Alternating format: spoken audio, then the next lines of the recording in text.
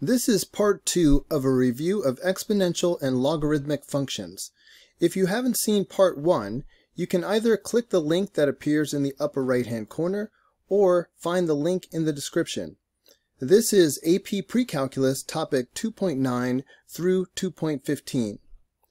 On the AP Precalculus exam, there will be 4 free response questions.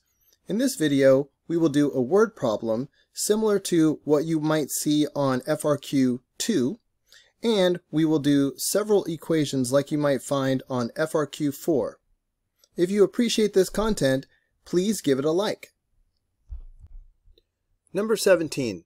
Students who completed a class participated in a year-long study to see how much content from the class they retained over the following year. At the end of the class, students completed an initial test to determine the group's content knowledge. At that time, t equals 0, the group of students achieved a score of 75 out of 100 points. For the next 12 months, the group was evaluated at the end of each month to track their retention of the content. After 3 months, t equals 3, the group's score was 70.84 points. The group score can be modeled by the function r, given by r of t equals a plus b natural log of t plus 1, where r of t is the score in points for month t, and t is the number of months since the initial test. A. Part 1. Use the data to write 2 equations that can be used to find the values for constants a and b in the expression for r of t. Every input-output pair can be used to write an equation. For example, if we plug in an input value of 0, it should equal the output value of 75. So that gives us the equation a plus b times the natural log of 0 plus 1 is equal to 75. Similarly, the input-output pair t equals 3 and 70.84 gives us the equation a plus b natural log of 3 plus 1 is equal to 70.84. A. Part 2. Find the values of a and b. Notice that we cannot use the regression capabilities of the calculator to find the values of a and b because this is natural log t plus 1. If this were just the natural log of t, we could just plug the input-output pairs into L1 and L2 on the calculator and find a regression model. But with the extra plus 1 here, we have to do most of this by hand. So let's start with the first equation, where we have a plus b natural log 1 is equal to 75. The natural log of 1 is 0, so this term is 0, and we just have a is equal to 75. That was easy, so we have one value done. Now we need to find b using the other equation. So we have, well, I started to say a plus b natural log 4, but we now know that a is 75. So let's go ahead and write 75 plus b natural log 4 is equal to 70.84. Subtracting 75 from both sides gives us negative 4.16. So now we have this. To get the value of b, we need to divide both sides of the equation by the natural log of 4.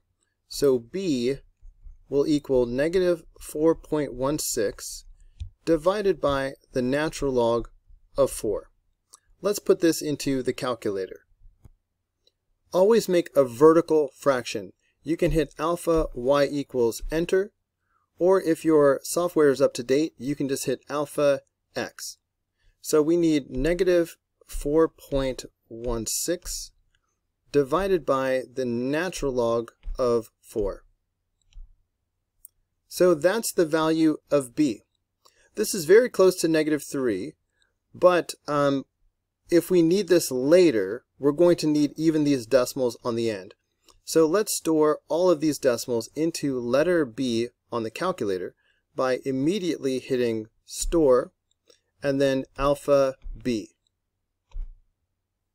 While we're at it, even though 75 is a really easy number to write, let's store 75 into letter A as well.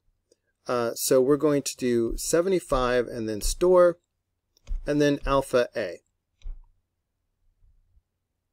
I'm going back to the paper to record the value of B now. Let me mention to you that the College Board will accept 3 decimal places, in which case we could just write -3.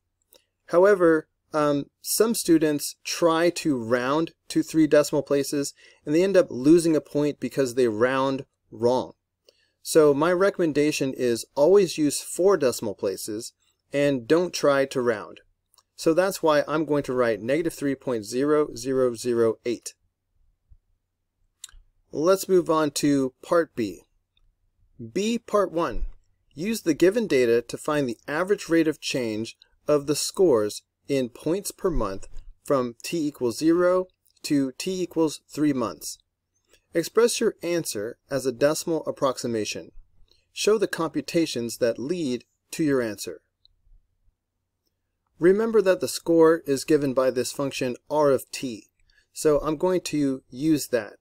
On the interval from 0 to 3, the average rate of change will be given by r at 3 minus r at 0 divided by 3 minus 0. We were told that r at 3 is 70.84 and r at 0 is 75. So this is the average rate of change. Let's type this into the calculator. Again, I'm going to record 4 decimal places and I am not going to round. I suggest you do the same. The average rate of change is -1.3866 points per month. Don't forget the units. B Part 2. Interpret the meaning of your answer from Part 1 in the context of the problem. Start with the meaning of the function itself, which is the group's score. Be sure to mention the units, so I'm going to say the group score in points. Then you want to say if the value is increasing or decreasing. If the average rate of change is positive, we're going to say that this value is increasing. If the average rate of change is negative, we're going to say that this value is decreasing. The group's score in points is decreasing by 1.3866 points per month on average. Now, don't stop there. So far, we have not earned the point. You must mention the interval on which the average rate of change was calculated. So we're going to say from t equals 0 to t equals 3 months. And be sure to say on average in there. And use good grammar. I should have put an apostrophe right here, the group's score. Be careful. Notice that even though the average rate of change is negative, I did not say negative 1.3866 right here. The reason is that the negative is indicated by the word decreasing. Decreasing by 1.3866. If you say decreasing by negative 1.3866, you will lose the point. Decreasing by negative would actually mean increasing. B Part 3. Consider the average rates of change of R from t equals 3 to t equals p months, where p is greater than 3. Are these average rates of change less than or greater than the average rate of change from 0 to 3 months found in Part I? Explain your reasoning. Let's start by writing the equation for R with A and B filled in. A graph of this model will help us find the answer and justification. So let's put this as y1 in the graphing calculator and take a look at the graph. Because we stored the values of a and b into letters a and b on the calculator, for y1 we can really write a plus b natural log x plus 1, where we type the a and b by hitting alpha a and alpha b. Having a 75 in the front is the same as adding 75 on the end. This is a vertical translation by 75. For that reason, we're going to have to adjust the window. This R of t graph is going to be very big.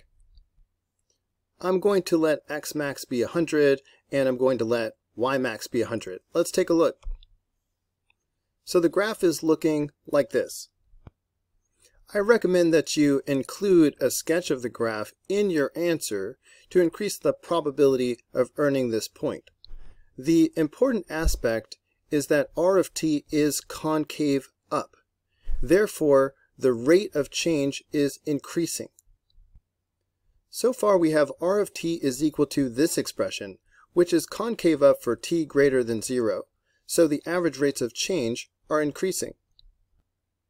Therefore, the average rates of change from t equals 3 to t equals p months are greater than the average rate of change from t equals 0 to t equals 3 months. By the way, here's how you know what the graph of R of t looks like, even without checking it on the graphing calculator. The parent function natural log t looks like this. I'm rounding to -3 here. The b value of -3 is going to cause a reflection over the x-axis. So it goes from looking like this to looking like this. This is the key part which allows us to answer the question. But also, because of the vertical shift by 75, I'm going to raise this graph up higher. And because of the horizontal translation by -1, this is going to shift over and touch the y-axis. So you could figure out that the graph of R of t will look like this without the graphing calculator. Part C. The leaders of the study decide to use the model R to make predictions about the group's score beyond 12 months, 1 year. For a given year, model R is an appropriate model if the group's predicted score at the end of the year is at least 1 point lower than the group's predicted score at the end of the previous year. Based on this information, for how many years is model R an appropriate model? Give a reason for your answer. Note, the end of a year occurs every 12 months from the initial evaluation, so that's t equals 12, t equals 24, and so on. Let's make a chart showing the group's score at the end of each year so we can see if the score is at least 1 point lower than the previous year. We can use our graphing calculator to do this very efficiently since we have stored R of t as y1 in the calculator. So here's R of t. It's crucial that we stored the full values of a and b into letters a and b in the calculator. That way we're not losing any accuracy by using rounded numbers. In order to evaluate R of t at multiple values efficiently, I want you to change one setting in your calculator. Hit second window to get at the table setup. Right now on your calculator, you probably have this independent set to auto, but I want you to switch it over to ask, like this. Then hit second graph to take a look at the table. I'm just going to delete these values that are here. The table will now give us the output value for any input value we type in. So we want to evaluate R of t at 12 and 24 and 36 and 48. We can do more if we need to. Let's record these values back in our work. You know what? We should include year 0 on this chart. This way we can show that the initial group score was 75. Now, the question is, does the group score fall by at least 1 point at the end of every year? From 75 to 67.3, that's clearly a drop of more than 1. From 67.3 to 65.3, again, another drop of greater than 1. So far that's yes and another yes. What about from 65.3 to 64.1? Well, that's still a drop of greater than 1. From 65.3, a drop of 1 would be 64.3. So 64.1 is less than that, so more than a drop of 1. But what about from 64.1 to 63.3? This is not a drop of 1. From 64.1 to 63.1 would be a drop of 1, but this is not that low. That means year 3 is the last year when the model was still appropriate. R of t is an appropriate model for 3 years because the end of year 3 is the last year with a group score at least 1 point lower than the previous year. By the way, including this chart is part of your answer. Solve the following equations. Show all work and be sure to check for extraneous solutions. That's apparent solutions that don't actually work when you plug them back in. The graph of a log parent function looks like this, whether it's base 10 or base 3 or what have you. So the domain is from 0 to infinity, not including 0 itself. For that reason, in a problem like number 21, if you got a solution of x equals 2, this would be an extraneous solution. Because if you plug x equals 2 in right here, that would give you 2 minus 4, which would give you a negative 2. So now you're doing the log base 10 of a negative number. That's outside of the domain. This would be undefined. To solve number 18, ultimately we need x to be by itself.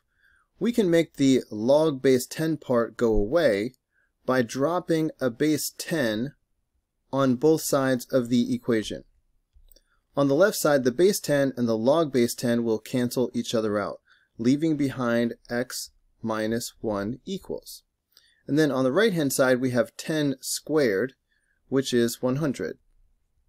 Subtracting, or rather adding 1 to both sides, gives us x is equal to 101.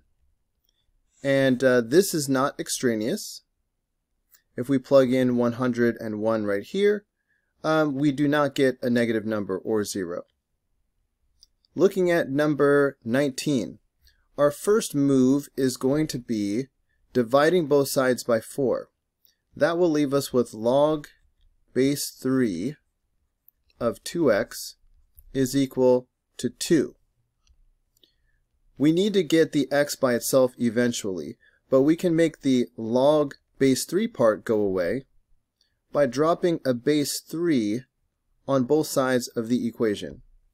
On the left side, the 3 and the log base 3 cancel each other out, leaving 2x. 2x is equal to 3 squared, which is 9. Dividing both sides by 2 gives us x is equal to 9 over 2. Looking at number 20, our first step is going to be subtracting 4 from both sides. So that will leave us with the natural log of x over 3 is equal to 3. We can make the ln go away by dropping a base e on both sides of the equation. We know that natural log is really log base e. So the base e and the natural log will cancel each other out. And on the left side, we will be left with x over 3. So that's x over 3 is equal to e to the third power. Multiplying both sides of the equation by 3 gives us x is equal to 3e to the third power.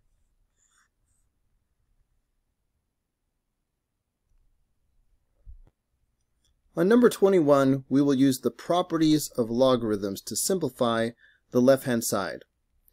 The difference of two logs can be written as the single log of a quotient.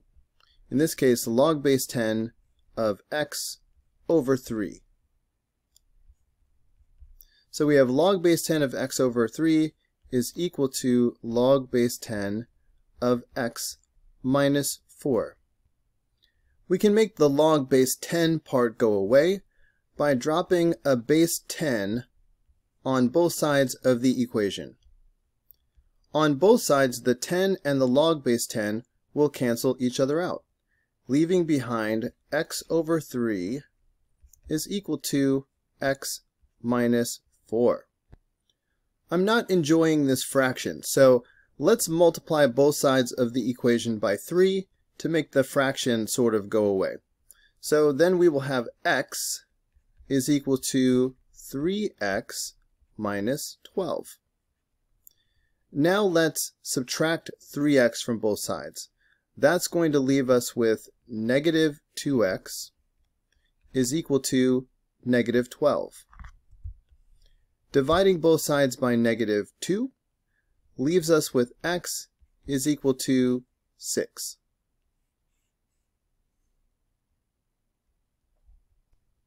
On number 22, we will again use properties of logarithms to simplify the left-hand side of the equation. The sum of two logs can be written as the single log of a product.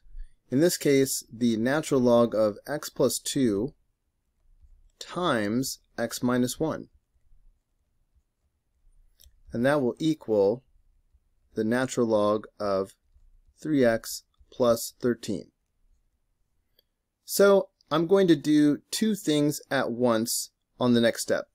To make the ln go away, I can drop a base e on both sides of the equation. So the ln will be gone on both sides. But let's go ahead and multiply x plus 2 times x minus 1. We're going to FOIL this out. So this is going to be x squared. Inner we have 2x, outer we have negative x. So that's going to be positive x in the middle, and then 2 times negative 1 is negative 2. And this will all equal 3x plus 13. Let's get 0 on one side. So let's subtract 3x from both sides. So we will now have x squared. X minus 3x is negative 2x. And now let's subtract 13 from both sides. So this will be minus 15 is equal to 0. I'm sure this is going to end up factoring. A binomial times a binomial. X squared will only factor as x times x. 15 will either be 3 times 5 or 1 times 15. Let's go with 3 times 5. Inner plus outer must equal the middle. So we need a positive 3x in the middle, in the inner, and a negative 5x outer to make negative 2x. Also, positive 3 times negative 5 is negative 15. So we've done it. Setting each of these factors equal to 0 gives us x equals negative 3 and x equals positive 5. When we find ourselves foiling and factoring, we often wind up with extraneous solutions. So let's check this very carefully. X equals negative 3 is going to be extraneous. If you plug in negative 3 here or here, you can tell that you're going to get a negative on the inside. For example, if I have negative 3 plus 2, that's negative 1. You cannot take the natural log of a negative number, so this would be undefined. So we have to throw that one out, but x equals 5 still works. So that is the only solution to number 22. Number 23. Let's use the quotient rule to simplify the left-hand side. this would be the same as the log base 2 of 4x over x minus 2 is equal to 3. We need to somehow get x by itself, and we'll start by getting rid of the log base 2.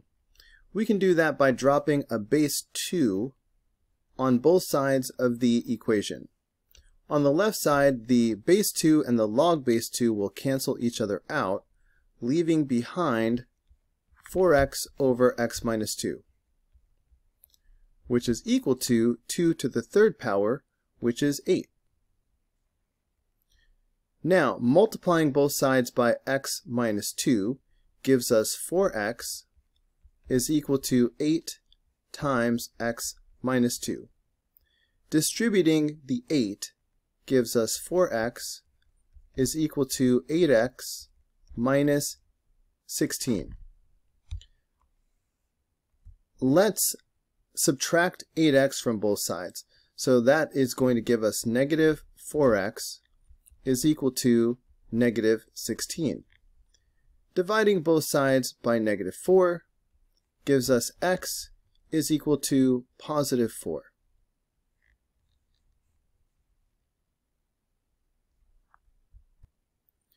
On number 24, both sides of the equation can be rewritten with a base of 3. On the left side, 27 is 3 to the third power. So we have 3 to the third power, and then the negative 2x minus 1 will be multiplied in parentheses. Meanwhile, 1 over 9 is really 1 over 3 squared.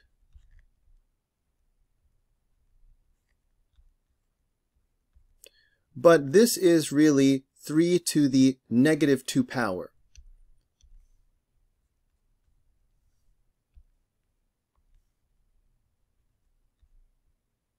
So you see how we have base 3 on both sides.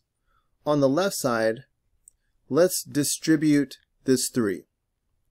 So we have negative 6x minus 3. And then when you raise a power to a power, you multiply. So we're going to multiply these two exponents. So that's 3 to the positive 4x power. Now, obviously, if we have base 3 on both sides, the exponents are going to have to equal each other. So negative 6x minus 3 must equal the 4x. If you wanted some type of an algebraic step, you could think of this as taking the log base 3 of both sides of the equation, but I find this to be unnecessary. Common sense really tells you that if both sides have a base 3, the only way this equation is valid is if the exponents are equal.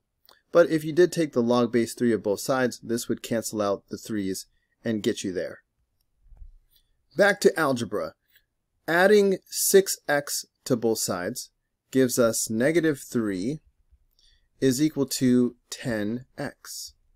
And then dividing both sides by 10 gives us negative 3 over 10 is equal to x. Is this extraneous? Well, these aren't logarithms, so no, this is not extraneous. This is just fine. Hey guys, don't forget to like and subscribe, but also if you found this video helpful, there's a lot more where that came from. You can click the upper link, which will take you to the whole unit playlist, or you can click the lower link, which will take you to the next video in the playlist. See you there.